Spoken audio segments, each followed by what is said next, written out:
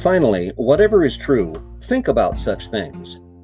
Welcome to Truth Is, the podcast based on the blog, based on tidbits of truth that find their way filtering through the mind of Dewey Roth.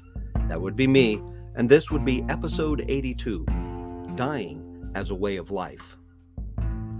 From the moment of one's birth, life is one brief downward slide toward death. Well, there's a lead-in sentence that will suck in the masses. We carry around within us, even in our happiest moments and most thrilling adventures, the shadow of mortality. But, surprise, surprise, that's a good thing. Or don't you know that all of us who were baptized into Christ Jesus were baptized into his death? Romans 6:3.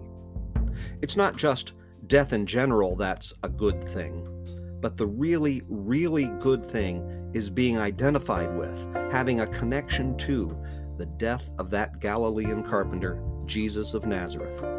His sacrifice on my behalf pays the debt he did not owe, the debt I could not pay. I reflect that in my life by laying aside my me-first attitude. But wait, that's not all. Just as with Jesus, death is not final, but leads to a whole new way of living. Galatians 2:20 from the New American Standard Bible. I have been crucified with Christ, and it is no longer I who live, but Christ lives in me. And the life which I now live in the flesh, I live by faith in the Son of God, who loved me and gave himself up for me. Truth is, Galatians 2:20 is not only a wonderful truth, but an inspiring challenge that echoes what Jesus said in Matthew 16, verses 24 and 25. Whoever wants to be my disciple must deny themselves and take up their cross and follow me. For whoever wants to save their life will lose it, but whoever loses their life for me will find it.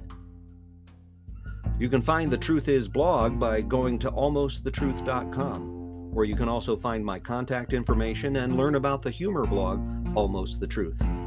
Don't forget to rate, review, subscribe, like, share, and talk about Truth Is. Please, and thank you. My name is Dewey Roth. God bless us, everyone. Truth Is a production of Almost the Truth Communication Services.